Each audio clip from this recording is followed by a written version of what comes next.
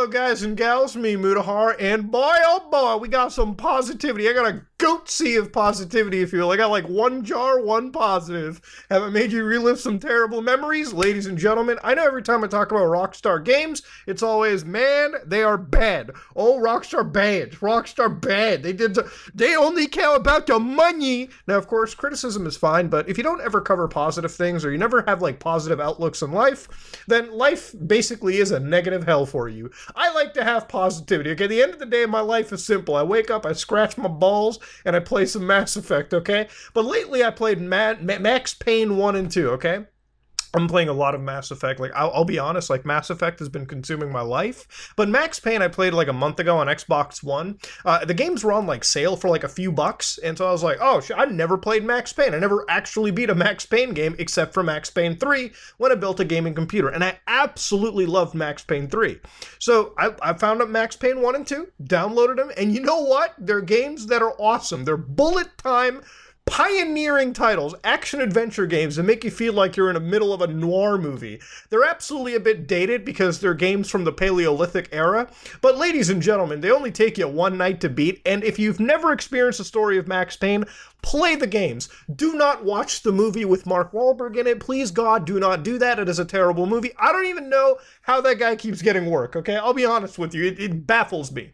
But, you know, for games like Max Payne, they always have a unique concept in them, and it reminds me of games like Mirror's Edge, you know, where it's like, okay, they do something really cool, like Mirror's Edge did the whole parkour thing, Max Payne did the whole depressed cop, you know, fly through walls, and not fly through walls, jump around and blow people's heads off. That's generally the idea. So every once in a while, games like this come by, they make a bit of a splash, and they just go into obscurity. But because of Rockstar and Remedy, the company behind making these games in the first place, they reached a nice little agreement. For instance, Remedy Entertainment enters agreement with Rockstar Games for a new Max Payne 1 and 2 project. We got 2 remakes, not a remaster. No, remasters are things that you would see like Grand Theft Auto Trilogy, where you hire Grove Street Games, a mobile developer, to develop one of the most iconic trilogies of the PS2 era for modern playing. And you make that an absolute fucking meme. So it seems like Rockstar has learned from their mistakes, and they're actually using their own budget, because, ladies and gentlemen, they make a lot of money off Grand Theft Auto. Let's not even joke.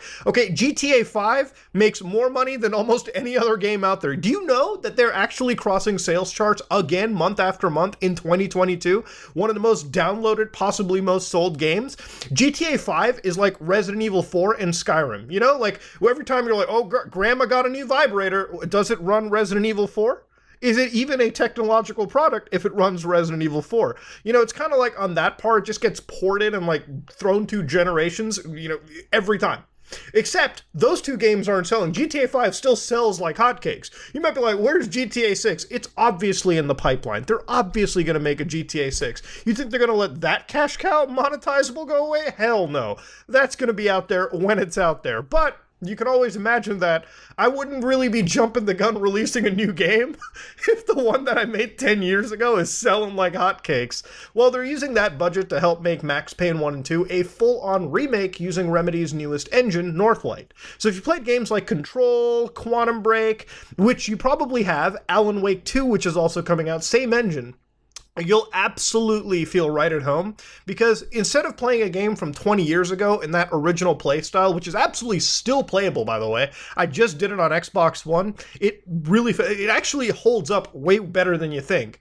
Obviously, these games are going to play in the same style of Max Payne 3, an actual third-person shooter, and with that, with the newest emphasis on graphics, which is very important, because this game has some of the best visual style going for it, and provided they do not skip away from the comic book cutscenes, I would love to see that early New York gritty noir era represented with modern day engines and modern day graphical techniques, like ray tracing, for instance, right? Which I'm obviously a huge fan of.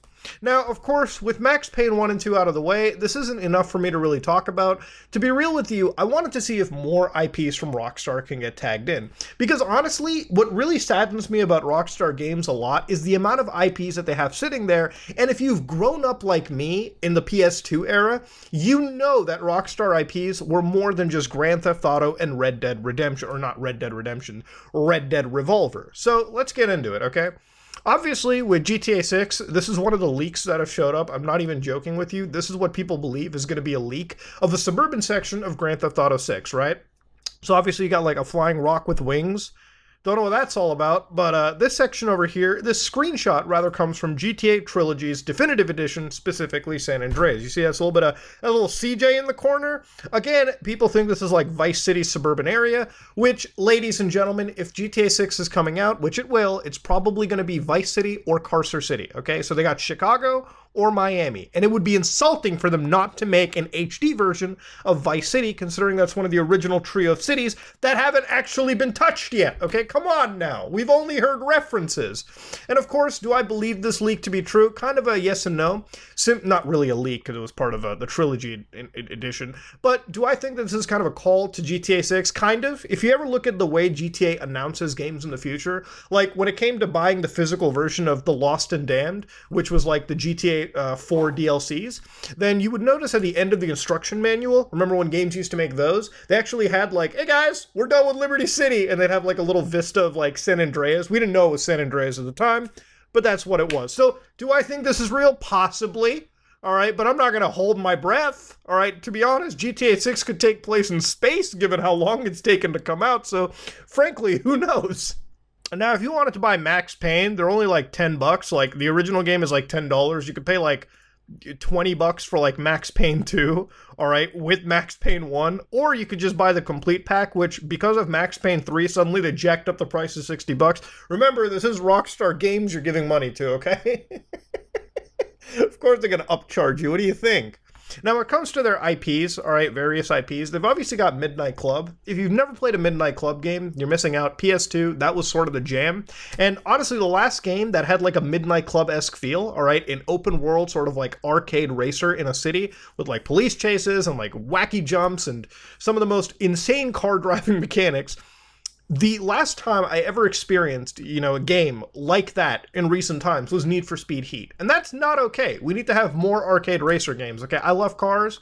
I love racing in cities. I love dodging police officers. I wish we had more options. The last time we got a Midnight Club game, 2009, okay? Midnight Club Los Angeles. Absolutely beautiful. Last time we ever touched the franchise. Why? I don't know. Clearly Rockstar has enough money to purchase car licenses. Fuck, they do not even have to purchase car licenses. Hell, I would take the GTA 5 parody representations of modern day cars and just get a goddamn Midnight Club game. Give us a Midnight Club. Give us a racer. That's not even controversial. There was a period in time for Rockstar Games where if a game didn't generate controversy, was it even one of their titles?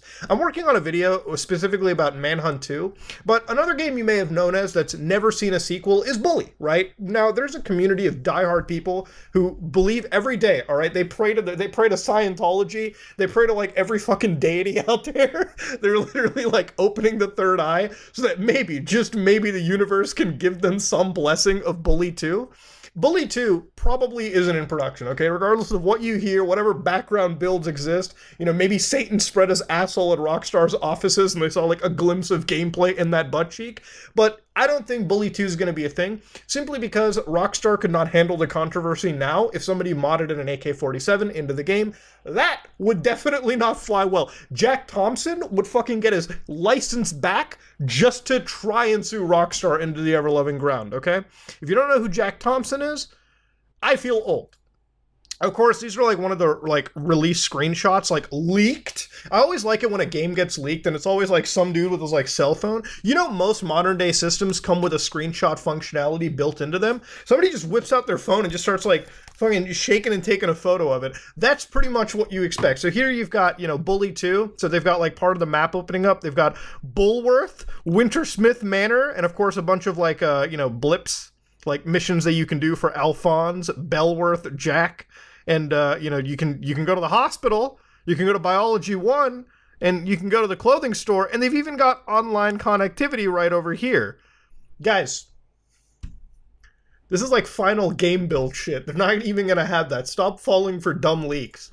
But do you think they'll make Bully 2? I really hope they do. I really, honest to God, hope they make Bully 2, okay? But they probably won't. Rockstar hasn't even made a sequel to Table Tennis, and that's one of the best table tennis games of all time.